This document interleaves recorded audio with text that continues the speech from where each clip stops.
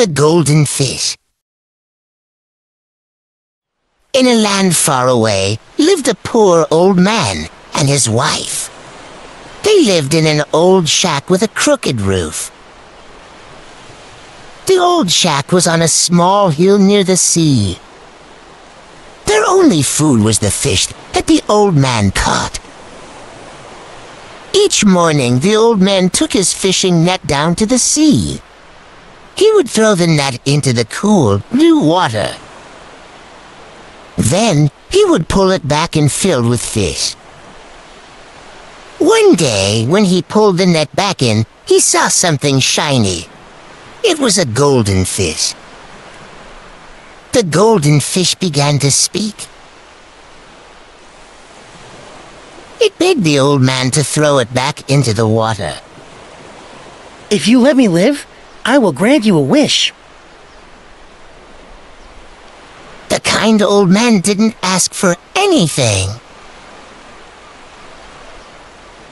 He just put the golden fish back into the water. When he got home, the old man told his wife what had happened. She was very angry. Go back and ask the fish for a loaf of bread for us to eat, she shouted.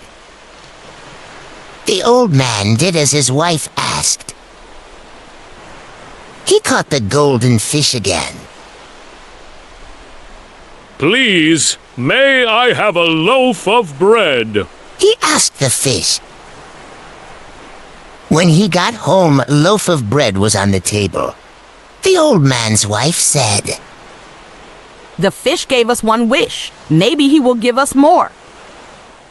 The next day, she told her husband to ask the fish for a new wash tub. He did as his wife asked. When he got home, there was a new wash tub in the front yard. But his wife was not happy. Each day she wanted more. She wanted a new house. She wanted to be rich. She wanted to be queen. Each time the golden fish granted her wish.